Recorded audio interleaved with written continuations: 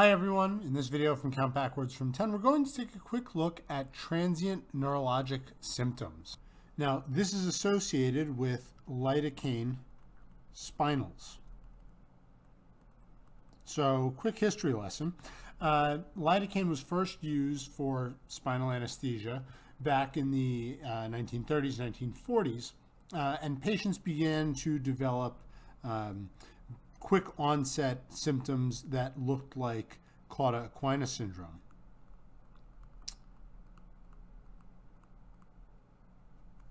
Back when they used more concentrated formations of lidocaine, 5%, 6%, 7%, etc. After that, they began to describe transient neurologic symptoms, which were predominantly made up of the symptoms pain in the buttock and bilateral lower extremities. It would start within the first day of having received the spinal.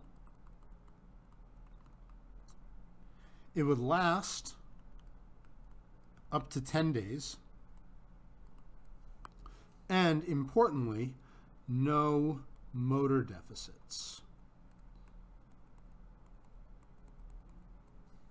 Now, it can happen with any of our local anesthetics, be it bupivacaine, lidocaine, etc., but it's most commonly seen, and you're going to see it most times on your exams, associated here with lidocaine. Now, the reason there's a video on this, and I understand it's very short, is that this is something that is going to come up on your tests. It's the reason that we don't give lidocaine traditionally as a spinal anesthetic, but only as an epidural. And the thought process is that this is actually a almost subacute form of cauda-equina syndrome. Now, we all know that very high concentrations of local anesthetics, once they come in contact with nerves, actually result in nerve damage. That's why we don't say do injections directly into nerves when we do our blocks, but we do it around them.